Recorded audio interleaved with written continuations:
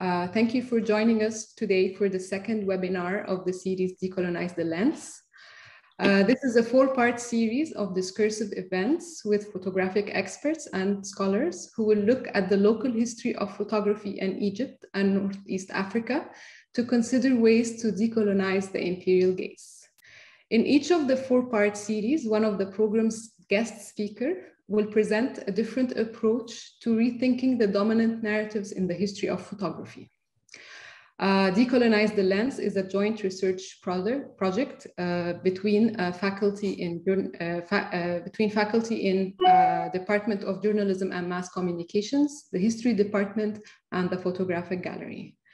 If you missed the first webinar, you can watch its recording, which is now available at the Gallery's YouTube channel, and which I will post the link to in the chat box.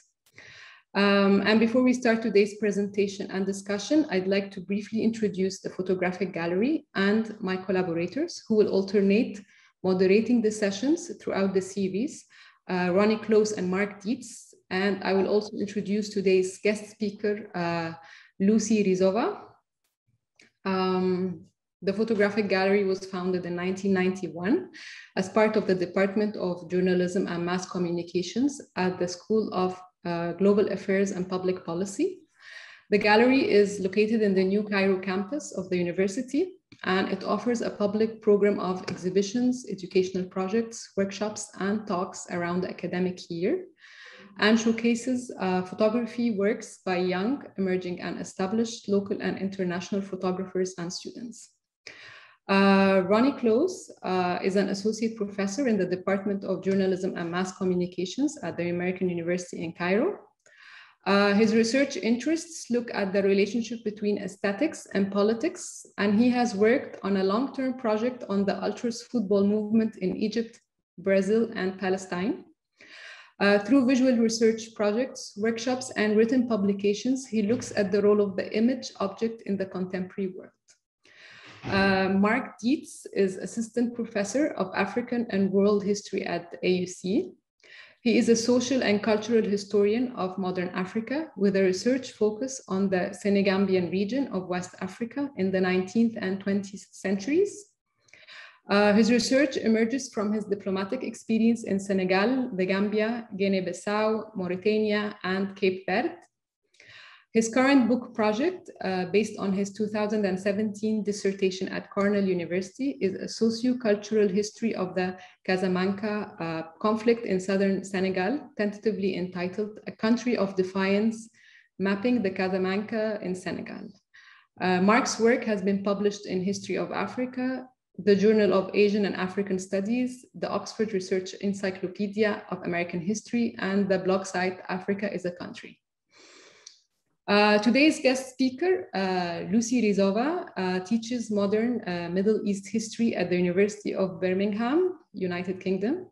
She's a social and cultural historian of modern Egypt with particular interest in Egyptian popular culture, vernacular modernity, and the social history of photography.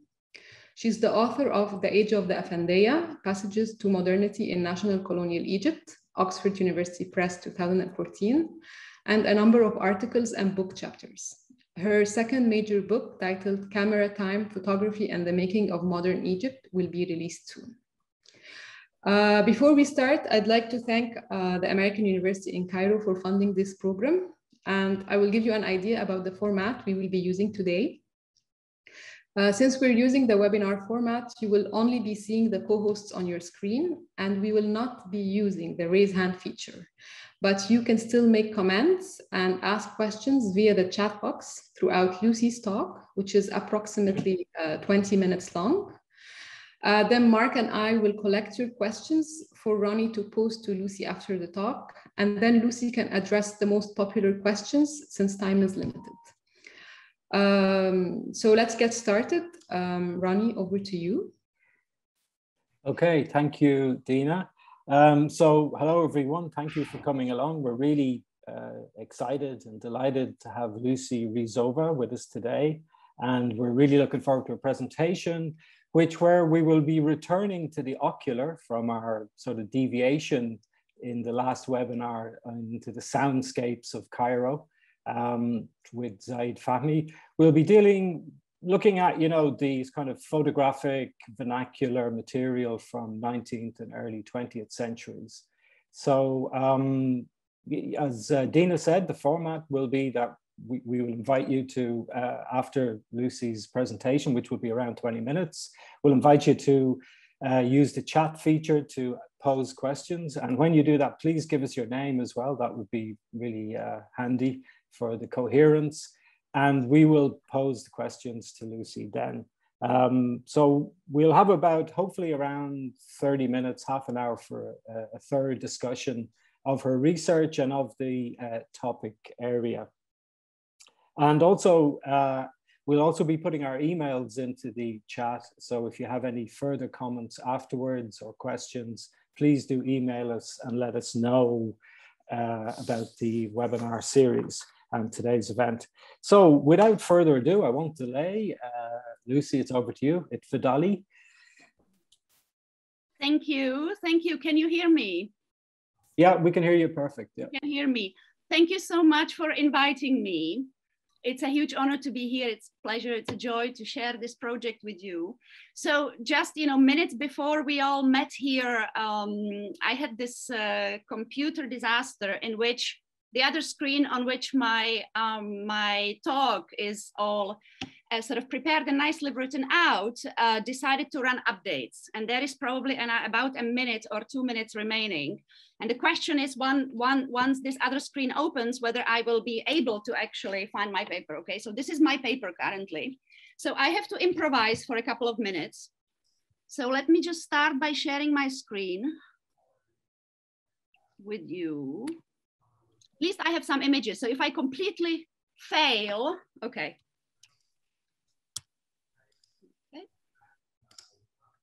If I completely fail to open my paper, which seems like, oh, okay, there we go. There is hope. There is hope. I may still be able to present.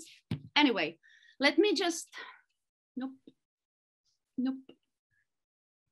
There we go. I managed to open my paper. So again, thank you so much for inviting me. Thank me so much for inviting me. Let's just hope it doesn't disappear again. I will be presenting to you my current project called Camera Time, Photography and the Making of Modern Egypt. So this project started about 15 years ago. Okay, almost there, almost there, almost there.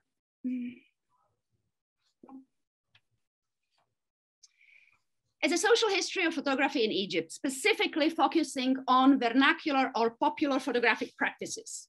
Would these be ordinary visits to commercial studios to have one's portrait taken, often in a very formulaic fashion, or the countless and often even more formulaic instances of snapping oneself, one's friends, and one's family with a home-owned camera? Now, the temporal focus of my project is between the late 19th and throughout the first half of the 20th century. You can call this period colonial, as it certainly was, but it was also the era of high modernity in Egypt, as it was anywhere in the world. So modernity is really my key historical framing and the one that most reflects my sources. The book is really about the centrality of vernacular photographic practices to forms of modern life, not only in Egypt, but anywhere in the world. And about what can attention to ordinary photographic practices tell us about modern Egyptian history, but also what does it tell us about modernity as a historical and cultural condition. So initially, my aim was to use ordinary everyday photographs as my key primary sources, and to write a history of local Egyptian modernity through photographic practices. And the stress is again on practices, and you will see why. But as the project matured, I told you it's about 15 years old, it also got a bit out of hand and became a sort of historiographical experiment. I'm using photographs, I'm still using photographs as my key primary sources, with text as mere kind of appendages, helping me to unpack the photographs, thus trying to reverse or subvert the common practice among historians, in which we always rely first and foremost on texts, and then we use images as kind of a bolt-on or as illustrations. So I'm doing that. And I'm still writing a cultural history of Egyptian modernity, but I'm also using photographs as think spaces, as historiographical drivers that allow me to ask different historical questions than those normally afforded by texts, or to ask existing historical questions slightly differently. I didn't come up with this. I'm of course standing on the shoulders of giants. I am deeply inspired by the work of Elizabeth Edwards and Chris Pinney and others. So the ambition here is as much about valorizing the visual in mainstream historical practice as it is about valorizing local vernacular forms of modernity, or these are my two ambitions. So the book has the book has 4 really long chapters. Each chapter departs from or is inspired by some very common genre of vernacular photography, and goes on to address some much larger questions or themes. I mean, it kind of exceeds the frame of the photograph, often by actually a large stretch, trying to intervene into various historiographical debates. And so these 4 core themes are visuality or the senses, space, time, and personhood. So I will be quickly running through these 4 chapters with you, and then I can unpack various details later. So my first chapter is called Disenchanted Eye. It focuses on vision, visuality, and gender. In the Egyptian context, these are of course deeply linked, because gender is largely constructed through notions of female visibility, and it was even more so throughout history. So this chapter takes as its starting point the genre of wedding photographs that emerged and became popular among middling Muslim urban Egyptians in the 1920s. This was a new representational practice that contrasted sharply with how weddings unfolded only 2 decades earlier. According to the rules of female seclusion that governed middle and upper class sociability until at least the turn of the 20th century, it was inconceivable for the groom to see his bride before the night of the consummation. And it was of course inconceivable for strangers to see the bride or to see the wife ever. Now, evidence presented by photographs, by their material qualities, and sometimes by the captions on them, makes it very clear that this changed rather radically in the 1920s. Brides from respectable families started to be photographed wearing dresses showing no small amount of flesh. And their enlarged photographs were hung in living rooms, like the picture you're seeing here, printed in small postcard format. These were often sent to distant relatives and acquaintances, and thus circulated within broader social circles than would have been previously allowed. You know, Lucy, sorry, I need to interrupt you. I think nobody can see the PowerPoint. I think you. Oh my God! Yeah, I think you were so wrapped up in getting your paper up. You might have forgot to share the screen. Yeah. Can you see it now? No, we can just see you. Okay. I deeply apologize. It's okay. Yes. That is very awkward indeed. Yeah, we can see it now. That's great. We can see your screen. Oops, I have been showing images all along, so I deeply apologize for this. Yeah, maybe you want to go back and just go through it. So people it was really, yeah. So this was the main image about when I was talking about the changing sort of visual conventions of marriage. This is the key photograph on which I was focusing. And the photograph, the images that I showed earlier, I will actually return to them later. So I apologize for this. So as I said, sort of large format photographs hanging in homes, and then, you know, smaller formats circulating among a much larger pool of sort of social acquaintances. Now, the emergence, and should I also make it bigger? Yeah, that'd be great. I think, because yeah, that's fantastic. Yeah, that's more immersive. Indeed, that was the intention. The emergence of such novel visual practices thus opens a range of questions. it partly contributes to the thriving, so this chapter sets to answer these questions, partly contributing to the thriving field of gender history in Egypt, which however remains predominantly textual, focusing on women's writing and their voices. So here I stress that regardless of learned intellectual debates in print, the message that most ordinary and not very highly educated women received was much simpler. It was actually about, if you want to be modern, you have to become visible. This is what underpins the well-known discursive processes of creating the modern woman in modern Egypt, well described by my colleagues, whereby women unveil, but female respectability and modesty becomes enacted through other means, such as education, demeanor, and character.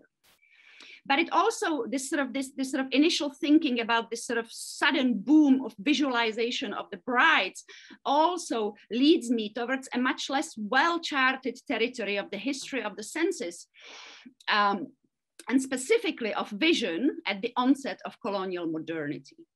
So I argue that these novel practices of gendered visualization point to a deeper shift in sensory priorities in the understanding of vision and the role of visuality in society, and that ultimately the remaking of gender or gender norms was connected to a parallel reconfiguration in the ontology of the senses. And so how I mean this, or what I'm doing in this chapter, is that I'm trying to reconstruct how was vision understood in the pre-colonial context, and how visibility, or the absence of it, structured human conduct and interaction, not only in reference to urban middle strata women, but also more broadly. And so I try to reconstruct something that I call the pre-colonial eye. And this pre-colonial eye was really works on two levels. It was really, firstly, the eye was understood as an organ that was haptic, more akin to a touch. And secondly, not the sole locus of optical vision. So maybe to put this sort of in different terms, or slightly differently, one way to understand it is to actually take the evil eye seriously as a historical phenomenon. The evil eye is a pre-colonial eye in a way, the opposite of the eye of modernity, because the evil eye, if you want, quote unquote, the pre-colonial eye is an active eye. It's an eye that touches, and it's an eye that has tangible consequences. And you don't find this only in Egypt, you actually find it across cultures around the world. And secondly, as you probably know, in Egypt, there are other ways of seeing, such as the basira, associated with other bodily organs, such as the heart.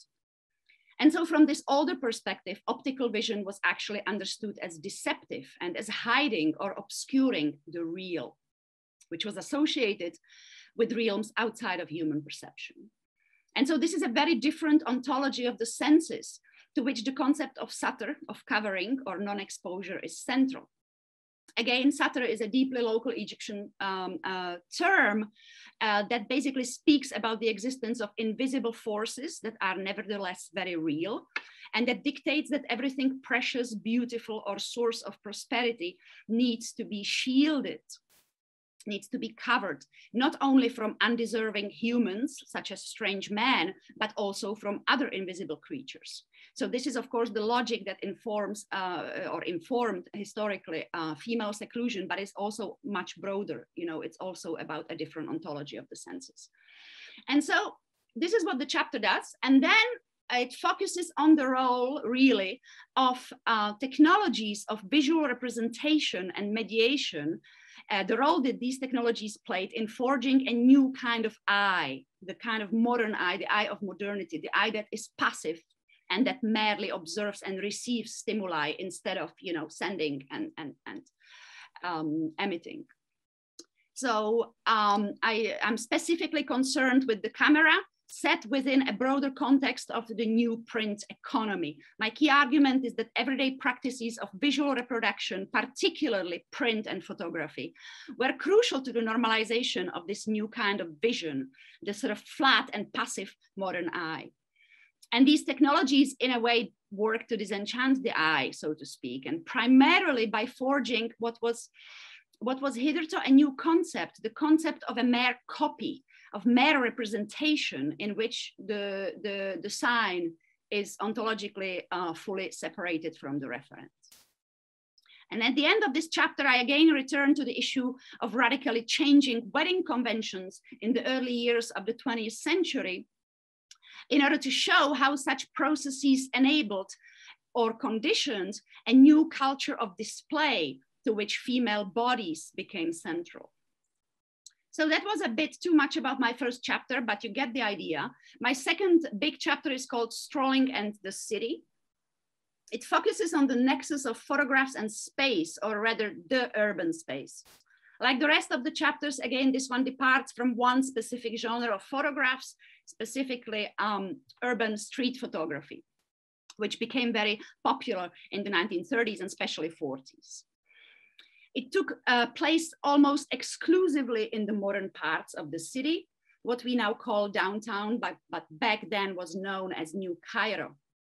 These types of photographs were produced either by ambulant commercial photographers, as I can show you here, who, working for one of the many dozens of studios concentrated in this area, roamed the streets and snapped passers-by, and then the next day you could buy your photograph from the studio. Or it was produced by home-owned Kodak that especially young men brought with them strolling through the city boulevards, and these were my two earlier photographs. So this chapter intervenes into the urban history of Cairo by putting emphasis on modes of urban experience and the historically specific ways of understanding and relating to space or practicing the city. These photographs bear witness to a specific connection between photographic practices, this particular part of town, the modern part of the colonial metropolis, and the new spatial practices such as strolling and promenading for leisure. As you see on these photographs, coming to stroll here, passers-by are acutely aware of themselves. They are putting themselves on stage. Most have come here to see and to be seen, often purposefully seeking the camera. As the caption down there says, "Sawarnayam." Such spatial practices were new and had emerged only over the previous several decades, we can say over the previous half a century. And so the key aim of this chapter is to trace how did such novel understanding of bodies and space come about, and the emergence of new culture of visibility and display that marked certain urban spaces as modern and that marked certain people as modern. The obvious answer here is the emergence of urban capitalism and a new culture of shopping and commercialized leisure, which entailed and necessitated not only new forms of mobility, but also a new relationship between bodies and space, or new ways of being in space. And central to these changes was a fundamental reshaping in the notions of anonymity and a new culture of publicness.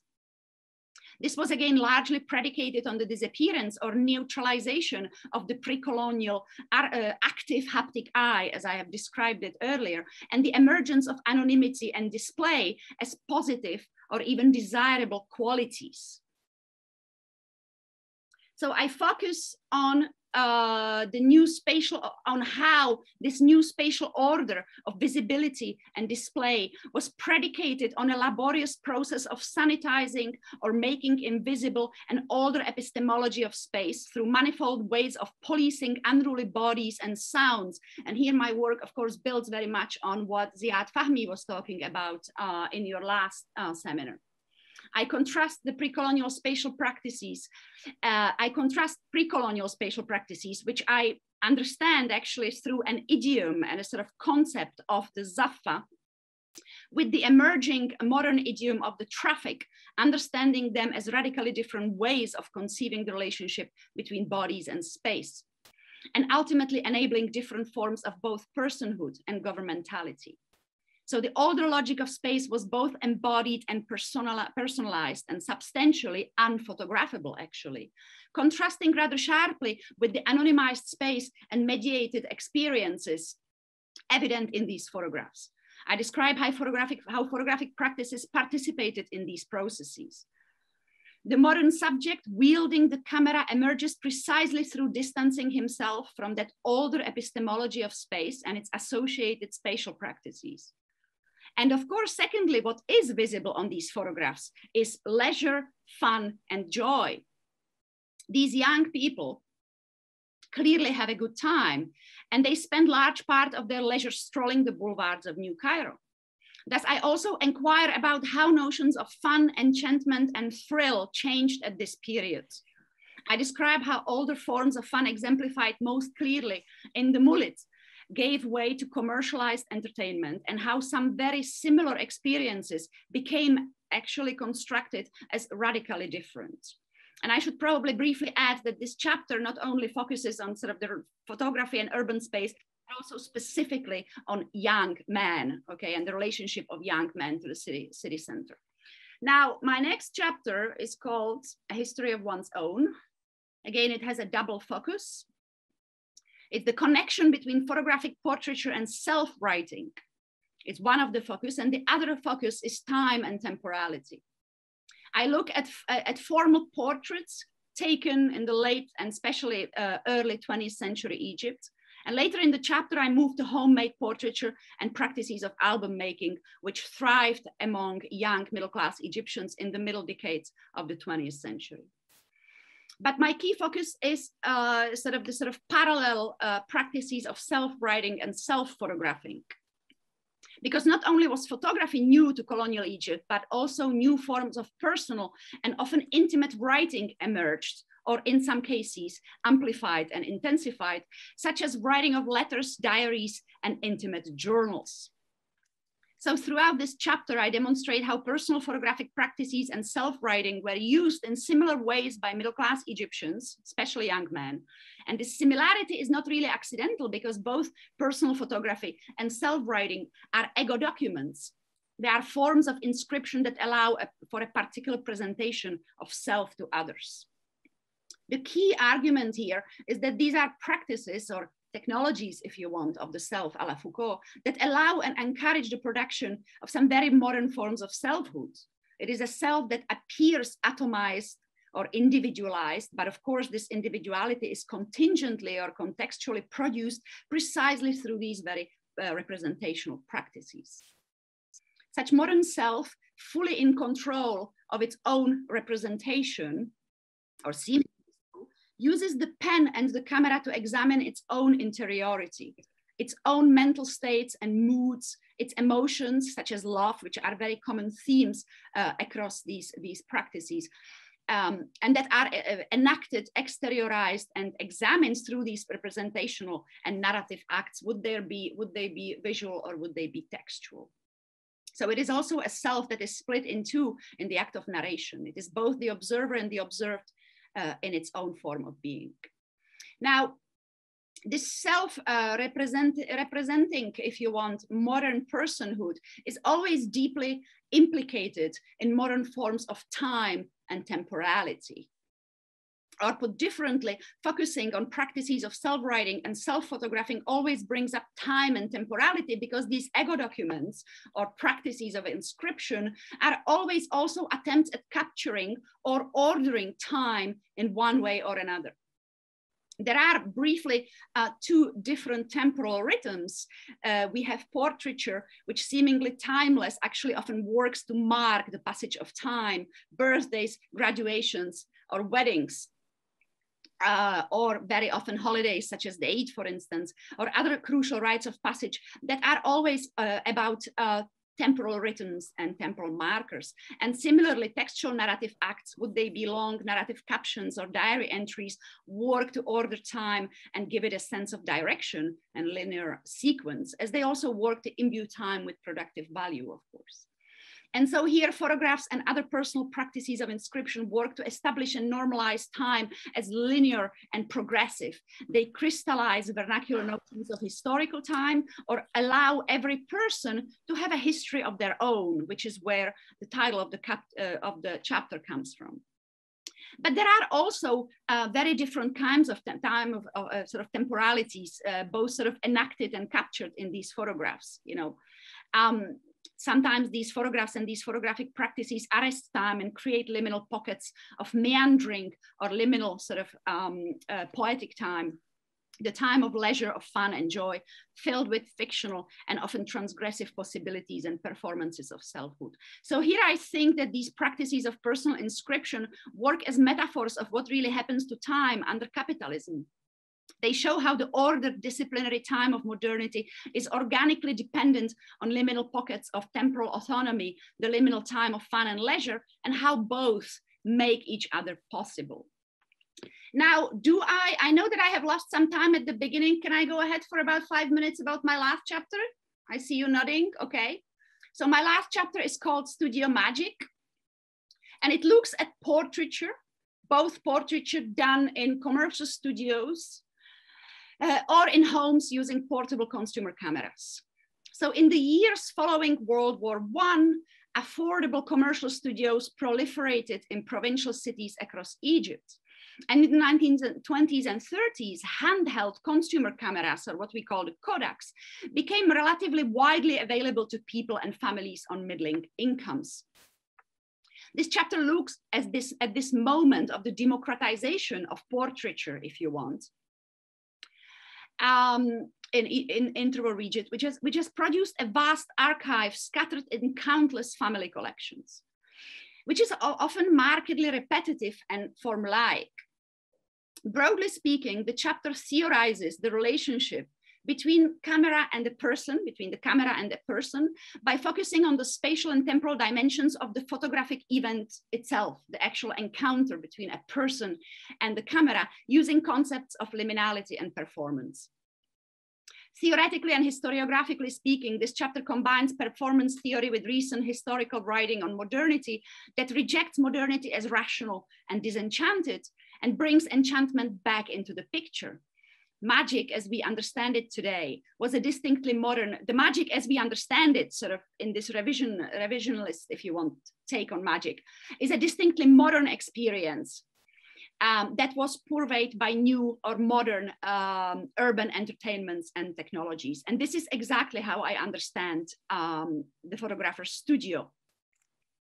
I argue that the encounter between a person and the camera and the space of the studio represented a form of modern magic where anyone could momentarily transform themselves into another social being.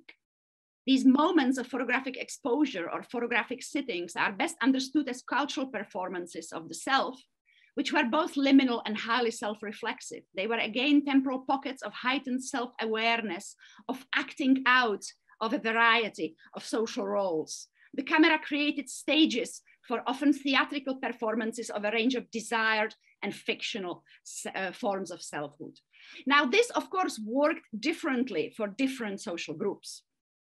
Broadly speaking, affordable studios offered the opportunity for culturally fluid or traditional or lower middle class women to enact their aspirational selves as modern urban ladies. The role of the photographer is interesting here as the magician, I argue, who uses both technology and a range of props to transform these women into glamorous bourgeois females for the picture. But once the magic or the spell was learned, the photographer could be entirely dispensed of. Here I discuss photographic sessions in homes where upper middle class girls of leisure obsessively snapped themselves with their Kodaks, often donning a variety of fictional costumes for the camera. For these women who did not need to assert their bourgeois urbanity because they were born as such, photography offered an opportunity to experiment with a range of fictional and often transgressive selves, often inspired by cultural models propagated by mass-mediated popular culture, such as the cinema and illustrated magazines. So these reflexive moments of cultural performance speak of the specific kinds of expectations and aspirations that Egyptians from different social backgrounds held for themselves at this crucial historical juncture. I'm going to skip probably because I am out of time. I also discuss how various notions that today we take for granted were actually crystallizing at this period through photographic practices and through, as I said, the encounters between the camera and people, notions such as the bourgeois body, bourgeois lookability, sort of body postures. Notions of cleanness, I think, became redefined as visually, as something that's defined visually, actually, as well as notions of family, really. What is the family, and so on. All these sort of notions, if you want, crystallized through these encounters with the camera. And so just to conclude, what I also wanted to add is that the chapter, of course, ends with a discussion of the ways in which these photographs circulated, or what I call secondary performances, all the manifold ways in which these photographs were used, circulated, exchanged among friends, and sort of exhibited, or conversely hidden from others. So to conclude, everyday personal photographic practices, I argue throughout this project, were the key rituals of modern life. They were essential to the ways through which people constituted themselves as modern subjects. And this worked in many different ways, enabling performances of modernity in the flow of the everyday. Photographs enabled some key aspects of modern personhood, the illusion of individuality or contingent individualism, the control over one's own representation, and the desire to become another social being through the photographic sessions that I just described, where the quasi-magical apparatus of photography afforded men and women the possibility to enact a range of aspirational, experimental or fictional selves.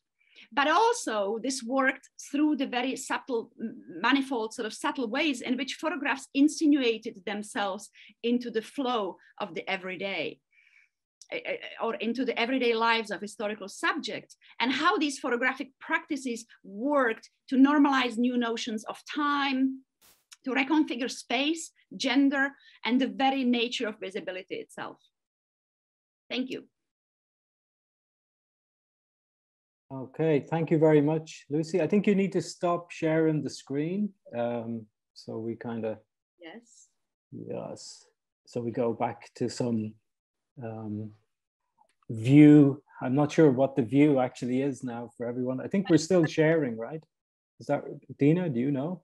Stop share, there you go. Yeah, it was. Okay, excellent. Okay, that looks more feasible for everyone. So I just want to, I mean, we're getting questions actually as you were speaking, if they're flooding in. So, but just to give us a chance to kind of go through them and get things ready to present to you. I just have a question I'd want to ask, and thank you for a really amazing talk. I loved it. So I just wanted to ask you about, you know, your focus on vernacular photography, 19th, 20th century period, and, you know, how this is a really kind of unique visual heritage of Egypt. And how do you think that sits within the kind of dominant narrative of the history of photography? And I'm thinking in particular what you mentioned when you were talking about chapter 1, about this pre-colonial eye you were kind of talking about. You're talking about this kind of superstitious mysticism that, of course, still is quite, still simultaneously coexists within cultural contexts even today. But you know, how that is meeting this kind of, you know, this modern European optical sort of surveillance panoptic technology that is coming in, and what's the kind of interaction there? Thank you. Well, there was more than one question in this, Ronnie, I think so. So yes, I don't know which part of your question you want me to address, but I will try to address the two components of your question. I mean, because you've asked me this question before we went live. You asked me about how did this project originate, and what about, you know, I keep saying it's been sort of really long in the making, and it really originated, and I think this is also methodologically important. The project sort of originated through simply seeing photographs everywhere. Throughout my first, you know, my PhD, which then became my first book, throughout, you know, all this sort of period of apprenticeship, I was encountering photographs everywhere. Would it be, you know, in flea markets? Would it be in families, in private collections? Would it be with, you know, older Egyptians with whom I was doing oral history interviews and sort of talking about completely different things? And photographs would just start popping up everywhere. And so I became fascinated. So I became aware of this heritage, as you call it, or I call it the local archive. And so so I started sort of paying attention to them. And then also I was encountering colleagues or showing it to people, and everybody was saying, yeah, I've seen this. There is tons of it. What do you do with it? What can you do with this? You know, and of course, these kind of photographic vernacular traditions are deeply global. And this is something that, you know, this is again the sort of guiding premise of the book, which is that these are actually deeply global practices. Not only they are deeply global, but they are also deeply mimetic. There is a very strong desire for sameness. People went to the photographer's studio to have a picture taken to look like someone else, to look like my neighbor, or like that picture on the advertising, or like Laila Murad that I've seen on the cinema. So I think we need to, or you know, the girls that I have seen, you know, the beautiful girls that I have seen in a shop window or on advertising or in magazines. So we need to account for this sort of desire for sameness, these mimetic magic. So take it seriously. So that's an attempt to actually do something with photographs. And also, as I said, the historiographical challenge to actually allow for them to actually do other things than just purely visually. They're very circulation, they're very sort of social being in the world. As per the second part of your question, I do realize, of course, that when I say the evil eye, people may start laughing or people may be unfamiliar with this. And I do agree that there may be an element of exaggeration, but also the more I start explaining this and more people start thinking about this, the more it makes sense. And of course that for the sake of making a point, of course that not all eye was evil eye, okay? I'm trying to sort of shift the nuance towards somewhere else and say that yes, of course, the eye as an organ was actually understood very differently. When you start paying attention to it, it's all over the sources. And actually the point is, it has not disappeared. It still exists in Egypt, of course. Okay, but the sort of the suppression of the so-called evil eye, which I actually am only using as a shorthand for a different understanding of how the senses work and a different causality and a different ontology of the world, this is still there. Just as in my chapter 2, the modern spaces of the metropolis have not sanitized other forms of practices, but actually it's the constant production of difference between the kind of, you know, between the sort of the modern spaces of the city and the modern people, and what is sort of local and what is, you know, sort of different. It's the constant production of difference, if you want, throughout these manifold venues and manifold social practices that actually constitutes local Egyptian modernity. Okay, thank you. I'm going to take some questions from the audience, actually. So there's one here I can see from Christopher Elias. He says, I'm incredibly struck by the photographs you shared near the end of your presentation of women playing, oh, it's just moved, playing dress up in often transgressive ways. I think we all know the photos you're talking about. Actually, they're quite well known. I think we've all come across them. Who do you think was the audience for those images, especially the ones including cross-dressing and perhaps suggested lesbianism? Do you think they were meant to be shared with friends, only the participants, or more publicly? Yes. So yes, they are well known. Actually, they're well known to people who, I guess, follow Egyptian history, follow popular culture, because they have more recently been coming up. You know, scholars have focused on them.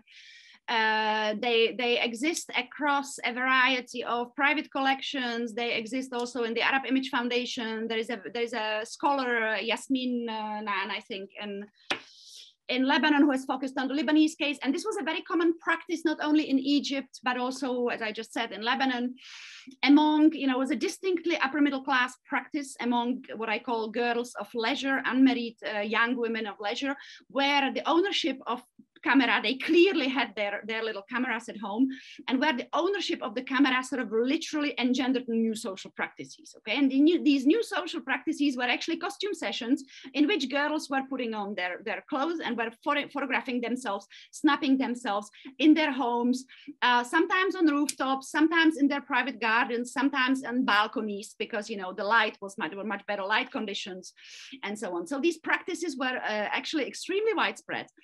And now there is a kind of a sensitive issue to this, because it has been sometimes sort of suggested that they hide sort of queerness, and they may very well hide queerness.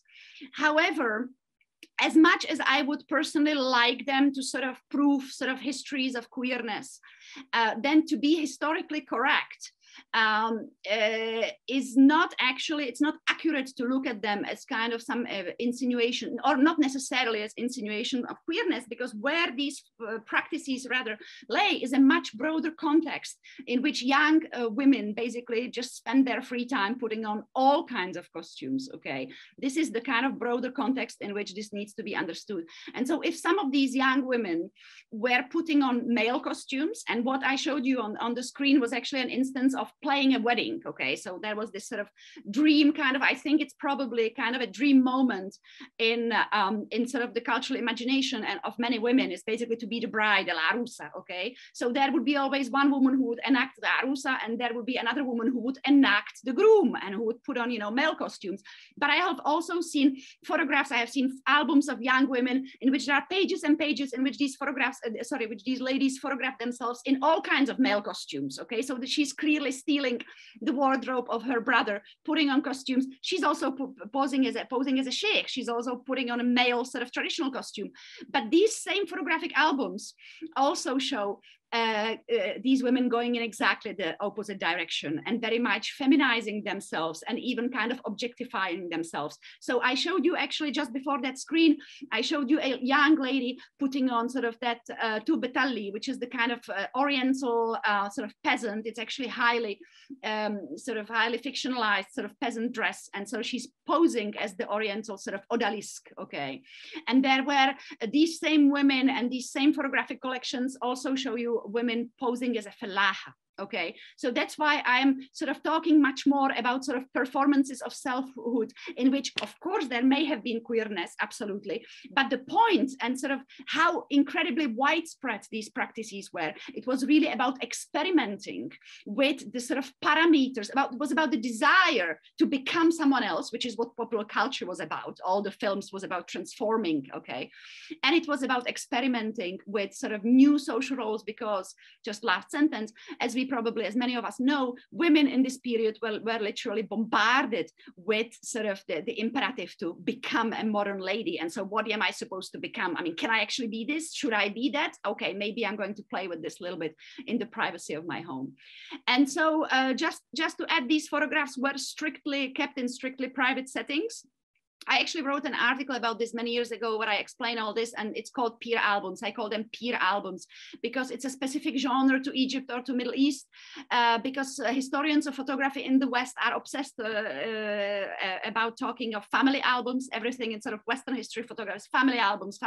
And actually in Egypt, we have much more instances of this other type of album, which really captures young peer lives. Okay, it's young women and young men sort of having fun with themselves and snapping each other, and then circulating and hiding these albums, sort of circulating them, you know, closely within these sort of closed social circles that were, you know, strictly peer circles. So that was a long answer, sorry. No, thank you. That's really great. I have a question here from Alex Segerman, I think. Sorry, I've lost his name in the thread here. And he has two questions. One is, can you talk about the tinting of some of the photos you showed? Who was doing that, and with what tools, and why?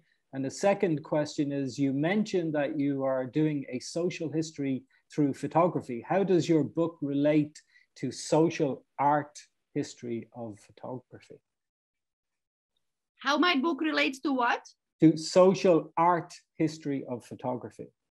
I don't know what social art history of photography. Okay, Alex, maybe you can clarify what you mean by that, and we'll thread it in again. The first question was about the tinting of the photos. You know, who was doing it, why, and stuff like that. Yes. So, so the tinting, yes. Well, it was fashionable at certain periods. And more so basically the simple answer is that at a certain period, certain studios offered this as an additional sort of luxury service, especially, you know, if it's a studio photograph that is, you know, polychromed, then some studios did it professionally. It was often women's labor, as I have read in some smart books, because I haven't personally encountered, you know, archives that would speak about this, but it's known that it was often female labor, and it was sort of an additional service that the studio would do for you. But then at some point, I've also seen very amateur examples of this. So obviously some people, amateur photographers, were just doing it at home with sort of a little addition of aquarelle.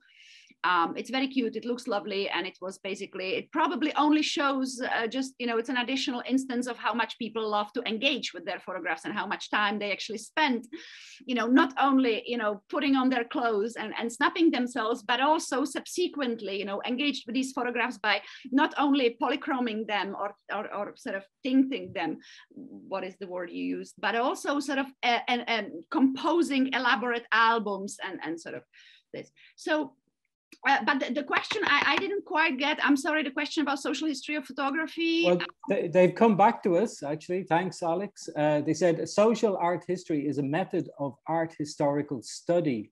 Basically, how does this relate to the field of art history? Thank you. Well, I do cultural history. And while I have a lot of respect for art history, my dad, Allah yarhamu, was an art historian. My path is, I think, very different. I insist on being a cultural historian. And what I'm trying to do here, as I was saying in the introduction, is sort of valorizing sort of visual sources, bringing them slightly more towards, you know, mainstream history by actually using photographs and interfering to some big debates, you know, time, space, personhood are some very big questions that mainstream history is kind of preoccupied with. So that's kind of my, if you want, agenda. But the thing that I would say, and as I said, I have a lot of respect for art history and especially the social of it. That's the one that I would read.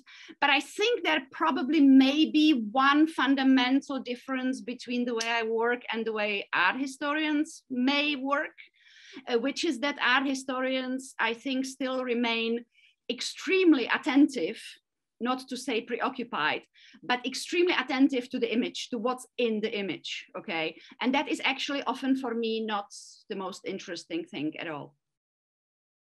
Yeah, I actually found one of the images really, well, I found lots of them, but one in particular is really intriguing from the wedding series, which was a guy in a galabeya and then this woman in a looked like a very, very fashionable kind of wedding dress. But anyway, I move on. We have a question from Justin Carville, and he says, my question is about the tension between vernacular and the universal. The vernacular in photography can be conceived of as the culturally differentiated practices of photography, as in John Kuhnhoven conceived it, rather than the common stroke ordinary characteristics of the medium of photography, such as studio portraits. I am curious to know to what extent the vernacular forms and performances of Egyptian modernity through photographic images may or may not be shaped by the global circulation and return of the photo image objects amongst Egyptian diaspora and/or migrant professional classes. Yes, so it's an excellent question. Thank you very much for this. And of course, it's something that, you know, I'm also very interested in and very preoccupied with. I think large part of my introduction is kind of addressing this. In a nutshell,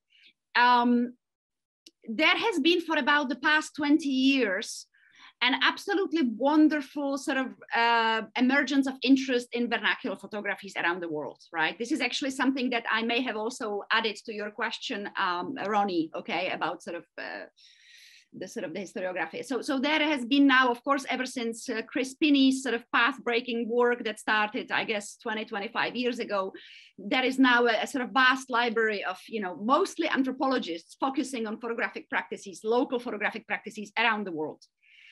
Now, I absolutely think this literature is absolutely brilliant and wonderful, but and actually I'm not the only person to raise this criticism, there is often a sort of emphasis on difference.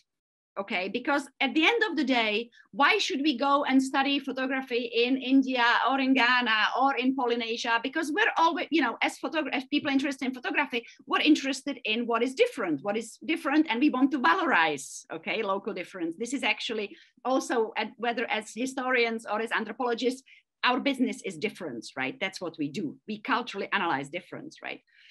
But and the cultural difference is of course always there. When you look at some of the photographs, you know, I can unpack those photographs, or unpick and unpack them both, and really show that actually, you know, what looks like a little girl is actually a little boy on this photograph. This is what I do in the introduction. I show a family, you know, with two little girls, and actually, wait, they are not little girls, they're actually two boys. Because it was very common for Egyptians to dress boys as girls, specifically because of, you know, the ontology of the senses and the evil eye, as I was discussing. So actually, wait, what we think that looks, you know, so globally uniform, there are actually local differences. So I do a little bit of this, all right, sort of unpack certain photographs that again look like perfectly sort of westernized married people, then actually say, well, actually they are cousins, and these are actually child marriages, and these are all actually, you know, arranged marriages. So I sort of have a sort of a reflection, if you want, on this. But ultimately, the one thing that I would like to stress, and it's actually something that I may have actually said earlier, is that despite the fact that every photographic tradition is different, there is always local authenticity, and you know, the vernacular is always different. That's what makes it a vernacular. What ultimately I find most interesting is actually what people want to do through these photographs. And then when you look at these genres, when you look at the sort of multiplicity of these photographic practices, at all these sort of visits to studio, at all these sort of posing in front of the camera, what you really see is a desire for sameness, okay? And that's what I think the question was also about. So of course, these people are flocking into the studio because they want to look, you know, modern. And now we would say Western, but the important point is to say that, okay, Western Europe was the location of modernity, but they don't want to look British. They don't want to look French. They don't want to look German, even though these models may have come from there. They want to look modern. And photographic practices are the species of the modern. And this is one of the key arguments of the book, you know. And then dealing with the vernacular versus universal. Yes, this is actually something that I'm trying to address through my introduction. And I think the way to go, I don't have a sort of perfect answer to it, but the way to go, I think, is an attention, is exactly the attention to this play of difference, you know. Okay, thank you. We have a question here from Hamdi Reda. And he says, through the sample images, it seems you depend on a lot on one Pacific photo album in the second and third section of the book, the hand-colored album with small comments, as well as it seems it's an album of fine arts studio prints. May you share more details about this album, the photographer, the name, the year, the prints, etc.? Oh, now I see what you're talking about, guys. Yes, of course. Yeah, okay. Oh, now you see the chat. Not the chat. I actually looked back at what the slides are, because, you know, I have slides. Yeah. So many slides, and I've given so many talk, you know, about, you know, various aspects of photography over the past, you know, decade and more. Then when I come to doing a presentation, I don't necessarily always create new slides. I pull things together from previous PowerPoints. And so I was like thinking, oh my God, which one are you talking about? So yes, Hamdi, thank you for this question. Yes, and so it is indeed, I didn't actually too much rely on him, really. I only showed like 2 or 3 slides from him, but I think you mean a person. So it's basically 2 albums by a young man called Hosni. He was born in 1926 in Fayoum, and he in the late sort of mid to late 1940s, when he was around sort of 20, he was a student at the Kulliyat al-Funun al-Tatbi'iyya, yes, for Cairo, Applied Arts College in Cairo. And he was writing long narrative diaries and journals of love. And he was snapping himself and photographing himself, and he was sort of composing in his album this sort of, you know, very filmic and very sort of lyrical, if you want, sort of stories. So basically the story is that this was one of the things that kind of led me to my kind of career path, because I found a plastic shanta with his personal papers in Sur al-Ezbekiyya probably more than 15 years ago, and I have literally built my career on him, because, you know, my big two research projects were largely inspired by his work, by sort of what I found in that shanta. And so even though it's sort of eventually two different projects, I'm presenting today about this project on photography. I also have another big sort of project that I'm hoping to work on later, is on basically love and forms of writing, you know, Efendiyya or Kitaba. It's about sort of young men in interwar Egypt or early 20th century Egypt, and sort of their sort of writing, self-writing. So back to this. So this young man actually gave me lots of these ideas, specifically because, you know, I was reading his diaries and, you know, his sort of musing on love and on women and sort of his states of love and his sort of dissecting his soul. And I was looking at the albums and I noticed he's doing exactly the same thing. You know, he's doing exactly the same thing by basically using two different technologies, two different media to really kind of look into his own exterior, his own interior, and to exteriorize it through narrative practices. Would they be visual or would they be textual? And yes, and then I noticed this.